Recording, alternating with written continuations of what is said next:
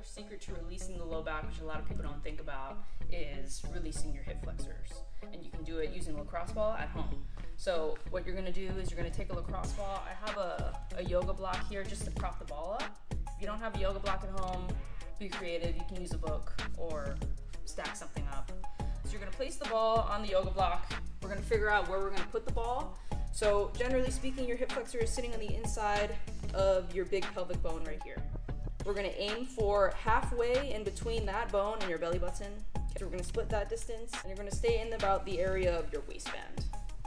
So I'm gonna get on the ground here and try to place the ball right in that area. So again, we're on the inside of that pelvic bone, halfway in between your pelvic bone and that belly button. And all you're gonna do is you're gonna lay flat on the ball. You're just gonna practice taking deep breaths. You don't need to do too much else. Sides, just relaxing here, relax on the elbows, or relax all the way down. The biggest thing with the releases is making sure that you breathe and relax into it. Do this for about 2 minutes at a time, nothing more, nothing less, and try to do it a few times a day and see if that gives you any low back pain relief. Make sure you do it on both sides.